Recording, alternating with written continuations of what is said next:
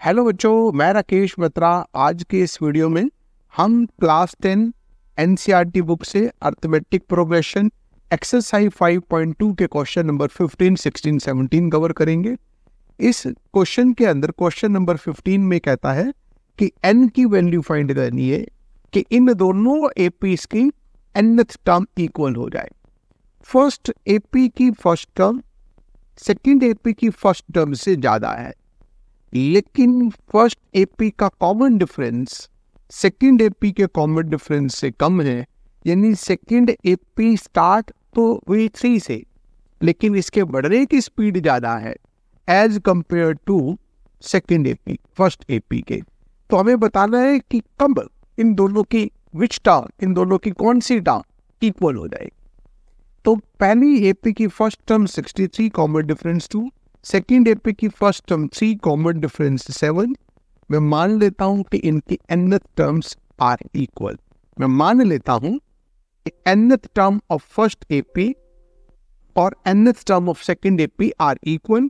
First AP की nth term का formula होगा a plus n minus 1 into D. ए के प्लेस पे 63, n के और डी के प्लेस पे 2।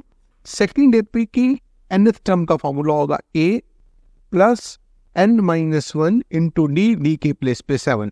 सिंप्लीफाई करते हैं 63 प्लस 2n माइनस 2, 3 प्लस 7 को दोनों से मल्टीप्लाई 7n माइनस 7। n वाली टर्म्स को एक तरफ ले लेते हैं 2n minus 7n।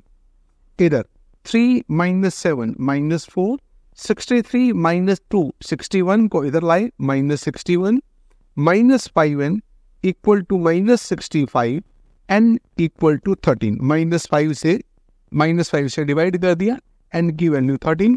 It means 13th term of both APs are equal. Question number 16 पर चलते हैं। क्वेश्चन नंबर 16 में हमें थर्ड टर्म एपी की 16 दे रखी है और थर्ड टर्म का फॉर्मूला होता है a plus 2d, a plus 2d equal to 16। Seventh term exceeds the fifth term, यानी a7 minus a5। Seventh term exceeds fifth term, यानी सेवंथ टर्म में से अगर फिफ्थ टर्म को माइनस करें तो मिलता है 12। a7 माइनस a5 का मतलब 7 minus 5, 7 minus 5 2d equal to 12। यहां से d आ गया 6।